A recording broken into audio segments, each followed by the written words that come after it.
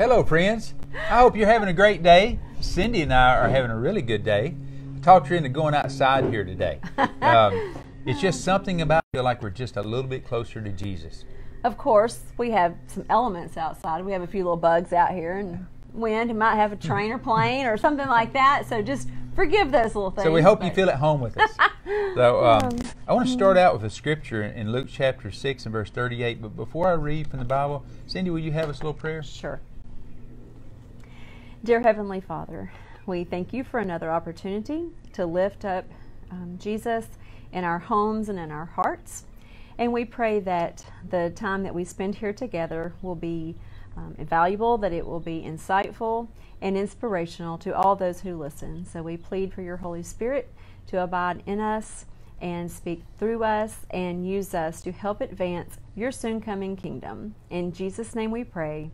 Amen. Amen. Luke 6:38.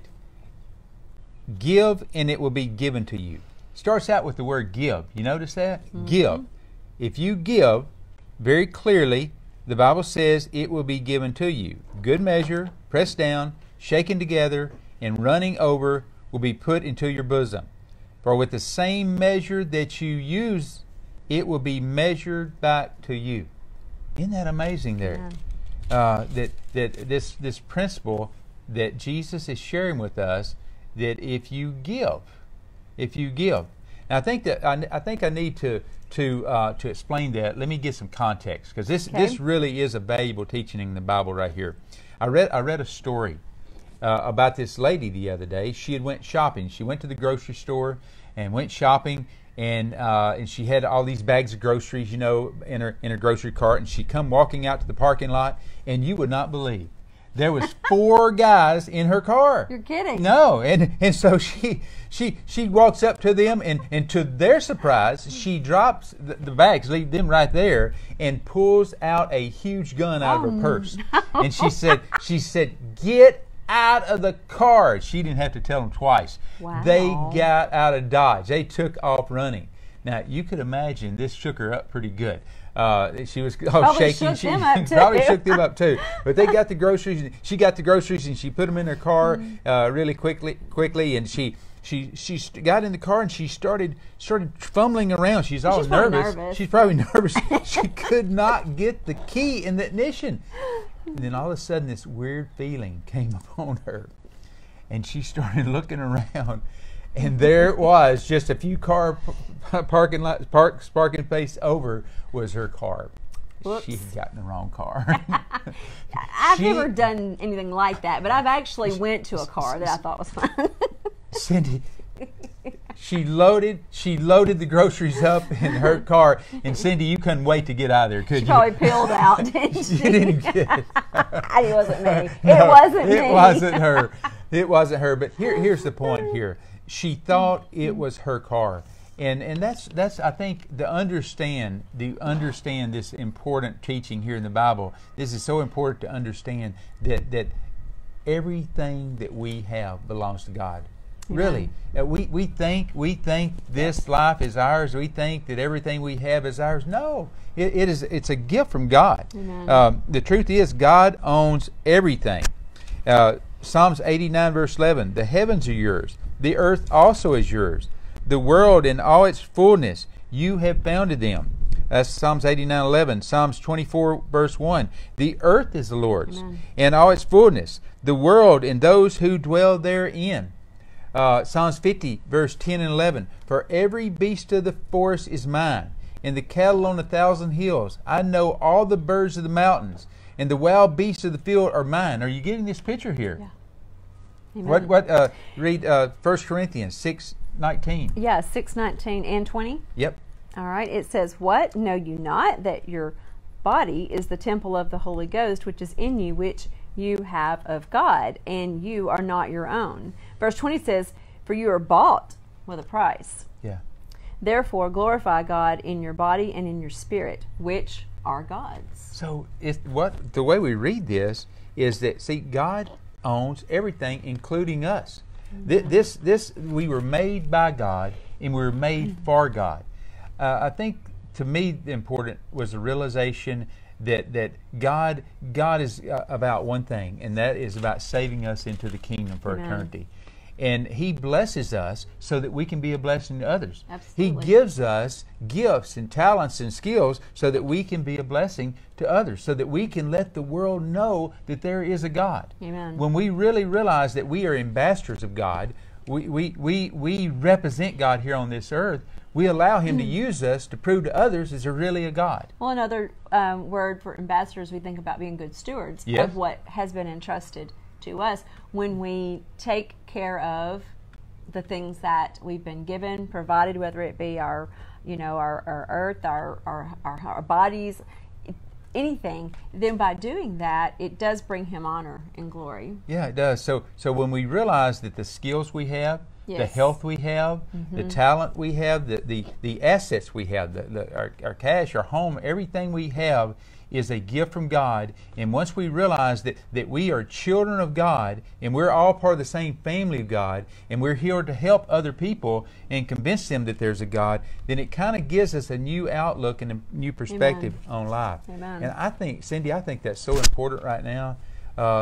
Looking at everything going on in 2021, all the craziness and everything, if there was ever a time that people needed hope, that there was more to this life than the life that we're living, it's now. It really is. I believe what the world is starving for is a revelation of Jesus Christ. Amen. Now, it's one thing, for instance, for you to tell somebody, oh, I know about God and I'm a Christian and I know about this and I know about that. But they say, well, give me something that I can chew on. Give me something Right. to prove. Let me see some fruit Right. that you have something that I would be attracted to. Absolutely. When we go back and we look at the life of Christ's method that He used, He came to this earth to represent who God really was. And He didn't come out of the gate, with all these doctrinal teachings and everything like that. What He did is He mingled with people. He Yes. mingled with people. He met needs. He met needs of people. He let them know He cared about them. He And encouraged them. then he said, "Follow me." Follow me. And I think that's more than anything. I think that's what people need right now. I'm sure that if I was wanting to share something really important about Christ with someone, and yet they had all of these huge needs and they couldn't see beyond the day that they're living in, Yeah. and I just sat there and try to just push all this stuff on them about the Bible, I don't know that people would want to listen to that. But when we genuinely, from our heart, because God's put that in us, Right. we reach out and we show them love and care and all of those things. There's multiple things. It really is important to do that because Yes. that's what it's all about. Yeah, God does the rest from Yeah. there. I got what you were saying there, because if somebody is hungry, if you take a little kid or whatever age person and they're just hungry, they hadn't eaten in Right. 2 or 3 days, Starving. and you go up and tell them, say, "Oh, I want to tell you about my Jesus." Yeah. Let me tell you what. They're like, "I need some What food." they need right now is food. Exactly. Put something in my stomach, and then tell me about your God, and I'll believe you because I know there's something special about Amen. you. Jesus said the same thing. Yes, he As did. I was thinking about this a while ago. What was one of the last sermons that Jesus preached right before Calvary? You know it had to be really important, right? Yeah, absolutely. Go to Matthew chapter 25 and read verses 31 through 40. Now think about this. Here Jesus is getting ready to go to the cross. And there's a lot of things He could have told them that say, okay, this is the way you're going to tell if you're a Christian and if you're really got Jesus living inside of you, this is the way. There's a lot of things He could have used to describe that. All these doctrinal things. Well, if you know about this, you know about this. Right. If you're Abraham's seed. But no, listen to what Jesus said here. Okay, starting in verse 31. Yeah. It says, "When the Son of Man shall come in His glory, and all the holy angels with Him, then He shall set upon the throne of His glory. And before Him shall be gathered all nations, and He shall separate them one from another, as a shepherd divideth his sheep from the goats. And He shall set the sheep on His right hand, but the goats on the left. Then shall the King say unto them on His right hand, Come, ye blessed of my Father, inherit the kingdom prepared for you from the foundation of the world. Yep. For I was hungry, and you gave me meat. I was thirsty, and you gave me a drink. Mm-hmm. I was a stranger. You took me in. You invited me in. Naked, and you clothed me. I was sick, and you visited me. I was in prison, and you came to me. Then shall the righteous answer him, saying, Lord, when saw we thee hungered, and fed thee, or thirsty, and gave you drink? When saw we thee a stranger, and took thee in, or naked, and clothed thee? Or when saw we the sick, or in prison, and came unto thee? Verse 40 says, And the king shall answer and say to them, Verily, it's pretty important. Yep. I say unto you, inasmuch as you have done it unto one of the least of these, my brethren, you have done it unto me. This is so powerful. Amen. See, this is a litmus test to see if you really got Jesus living in you. See, if you got Jesus living in you, there's going to be some kind of fruit. Jesus is saying here, it's not as much as about knowing all this, but Right. it's actually just applying Jesus to your life. People need to see Jesus in us. Letting Him be the fabric of our life, That's so right. others have a tangible way Yes. of saying, okay, that's Yeah. important. So this is. So what would this look like now in 2021?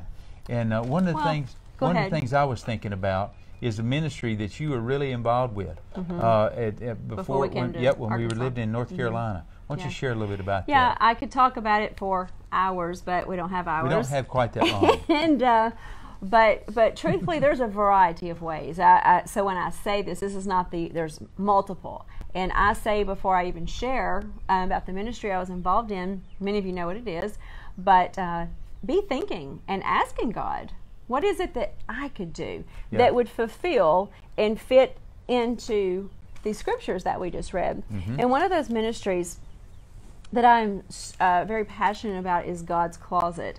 And it's not what you think it may be. A lot of people thought it was just a thrift store where you come and maybe you might find something good after you rummaged around for a little while. Yeah. But the whole goal of the ministry was really way above and beyond that. It was to supply, I think originally, single moms, but really it doesn't have to be single. I mean, there's a lot of people in need. And that was to supply them with clothes, not just clothes, but really nice clothes, in some cases brand new clothes, but not always, and shoes and things like coats and bedding and stuff like that.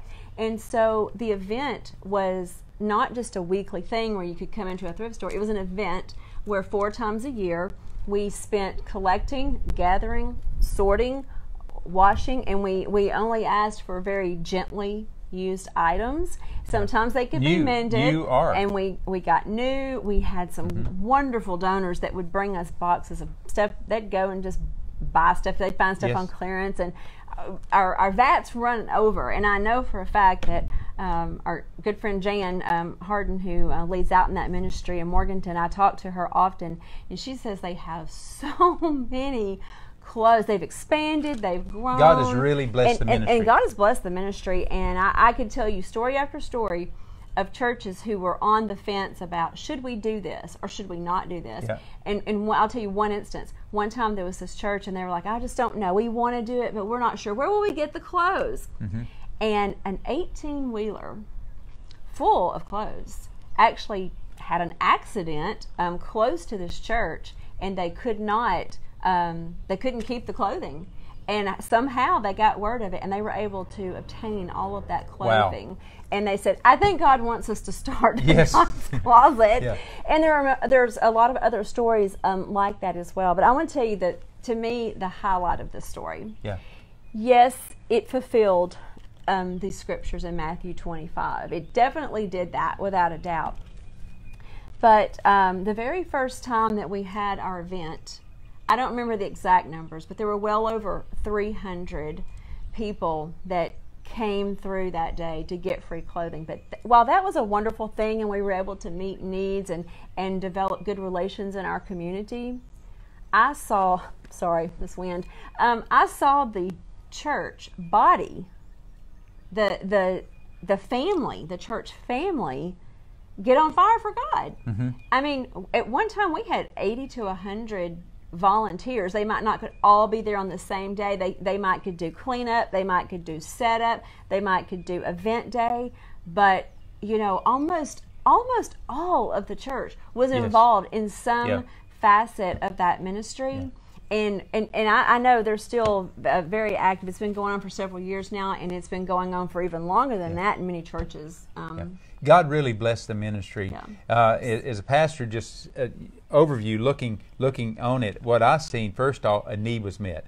One of the greatest needs that we have right now is families trying to raise children, especially single moms, and to keep up. If they got more than one kid, it's expensive to put clothes on a child because they're going to school and everything like that. And they grow so fast. They grow in and grow out of them. So it was a huge need being met. But what I, as a pastor, seeing 80 to 100 people getting involved in the ministry. And it just the attitude, the smiles, the teamwork. It was just wonderful. It was joyful. It wasn't like we have to do God's. It was just so. Here's the story. If you want to be blessed, be a blessing to others. And don't hold back. Just God will use you in a way, if you're willing to be used. Just to go out there and just look for ways that you can help other people and be a blessing to you. Amen. I remember my own story personally is that when someone come up to me and asked me if I'd like to study the Bible, really, just somebody just like you, and I've shared that many times because it's so important that it wasn't a pastor. I didn't show up to church one day. Somebody came to me. They sacrificed their own time, and I remember that's the reason I'm bringing this up. It just would blow my mind that this guy and then these other couple guys would take their time out of their busy schedule, and these guys were like professionals. They were one of them was a doctor, and these other did anesthesia at the hospital, and they would take a whole night coming down once a week and sharing Jesus with me. Amen. That just totally shocked me that somebody would be so unselfish with their life for me. And that, of course, I understand now why they did it. But not only did I receive a blessing, but they received a huge blessing for being a part of that. So, now I got one other thing that's so very important here. If you want to be blessed with your life, not only give your time, but also give everything. Give your money if you're willing to give your money. Here's something I want to say. You can't outgive God. You just can't do it. You can't do it. We have a text in the Bible, in Malachi chapter 3, verse 10, says, "Bring all the tithes." Now this is a message from God to you. "Bring all the tithes into the storehouse, that there may be food in my house, and try me now in this." Now this is the only place, Cindy, that I know of in the whole Bible that God says try me on. But He makes it very clear here. So this is a challenge, really, from God to you. He said, try me on this right here. Says the Lord of hosts, if I would not open up for you the windows of heaven and pour out for you such a blessing that there would not be room enough to receive it. I like that idea. I love that. Yeah. Well, Cindy, I remember when you came up to me and you asked me to start tithing off our farm. Yeah. And what did I say? It didn't go very well. You said nope. I said no way. not that money. You can give your money, but said, not you giving give your this money, honey, but not mine. You were kind every now and then. You would give me like $100 bill to throw in the offering plate. Thought that was pretty nice. But that was BC, friends. That's before I knew Jesus. I tell you what happened. We had about the time that we started studying the Bible together. We had a disease on our farm, and that farm we were losing up to 1,000 birds a day. Yeah. Now each one of those birds, wasn't fun. Each one of those birds had 4,000 pounds of feed. Had 4 to 8. Each one of those birds had 8 pounds of feed in them. Yes. 8 pounds. 8 pounds of feed. Now think about that. That's a lot of feed. 8 pounds of feed times 1,000 is 8,000 pounds of feed. Wow. Think about that. It was killing us financially. It was really destroying us. And I remember when I realized that there really was a God that cared about me and loved me, and we started giving. I started giving offerings and tithes off the farm. It seemed crazy at the time. It was like, I mean, I wanted that, but Yeah. then when I actually saw it happen, I was like, oh. It was amazing. I tell you what happened. We had, I had that disease, and what we were trying to do is try to find some type of chemical or some type of something that would fight that disease. And I remember driving a 4-hour trip, pulling a truck and trailer, and we were going to get 6,000 pounds of litter treatment and put on the floor to basically lower the pH so that this disease would have a hard time living.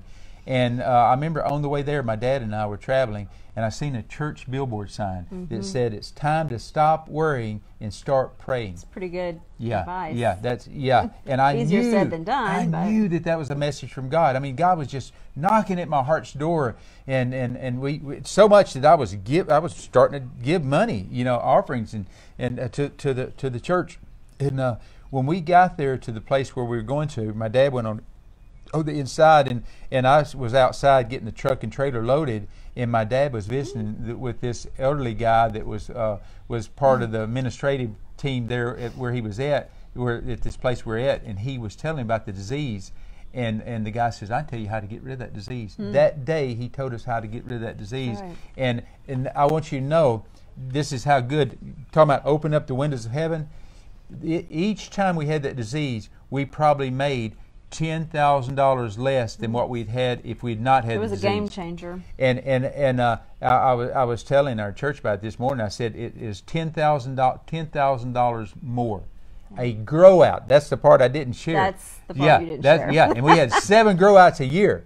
So I'm talking, it was a huge financial blessing from God he did that. And we gave God all the glory. Oh, for yes, it. we did, and still do. Amen. But I'm telling you what, friends, you cannot outgive God. It's not possible. He doesn't need our money.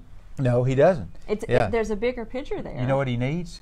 He needs our heart. He needs our heart. That's what we can. That's what we can give him. He needs our heart to save us. Amen. So yeah, that's really the take home. God wants to save everybody. He needs our heart, and He uses us to win other people to Him. Yeah, and the part that we are unable to portray to you even this morning at church, we won't be able to give the details, but there was a video that was played, and it talked about a young man that I'm going to give you the Cliff Notes version, but he basically, he just had some hard knocks in life. He was even talking about suicide. Suicidal, and he got really down and out, and the long and short of it is that he decided to start helping others. Now that seems kind of crazy, help others.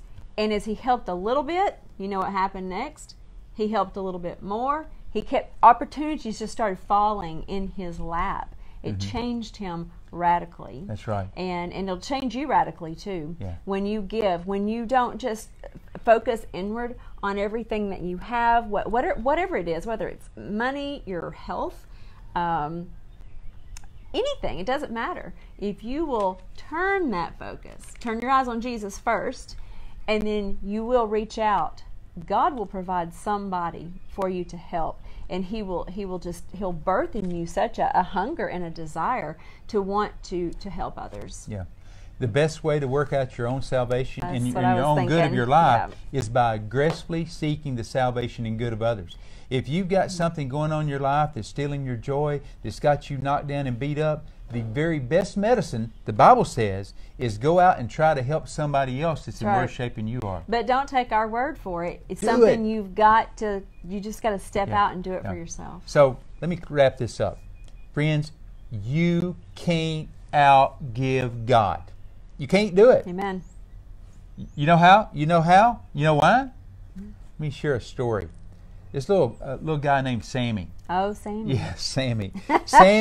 Sammy loved to go to the country store with his dad. He just loved going with him there, and because he knew that every time when they walked up to the checkout counter, that nice gentleman on the other side of the counter is going to say, "Sammy, reach your hand over there in that jar and get you a handful of candy before you leave."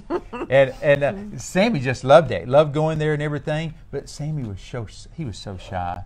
And every time that gentleman would say that, Sammy, he was so shy, he would just back away. And he said, "No, Dad, you do it, and you get it for me." And so one day, this rocked on for a long time. And one day on the way home, Sammy's dad said, "Sammy, why are you so shy?"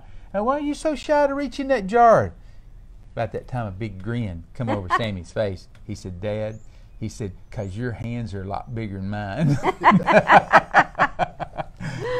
He was pretty smart after all. Friends, you can't outgive God because His hands are so much bigger. He wants to bless you, and He wants you to use you to be a blessing to others. That's right. I want to challenge you. Cindy and I like to challenge you to do something. Why don't you have a little talk with Jesus? Talk to Him about this. Give Him permission to use you, to use you, to throw you out in the harvest, to be that helping hand to somebody, to be that gentle smile, maybe that telephone call, maybe some words of encouragement. Or maybe He's asking you maybe to give to a particular ministry or fund or something like that. You know, people all the time do this in drive-thrus. They pay it forward. Yes. You know, they pay for the person behind them. And it's happened. Some people have done it for me. And I asked the lady one time, I said, did you know, I mean, I don't know that person. She says, no, it happens at least once a day in this drive-thru. Somebody is paying it forward. And I thought, wow, that's pretty cool. So do you want blessed? Be a blessing to others. Let me pray for you. Father in heaven, you are a good God, and Lord, the way you work, would you please, everyone that's watching right now, that's going to watch maybe later on in the week, would you please bless them? Would you open up the windows of heaven and pour out a blessing upon them, Lord, as they give their life to help others, as they give back to you? I pray for your blessing upon them. In Jesus Christ's name we pray. Amen. God bless you, friends. Amen. Have a good week. Bye-bye. Bye-bye.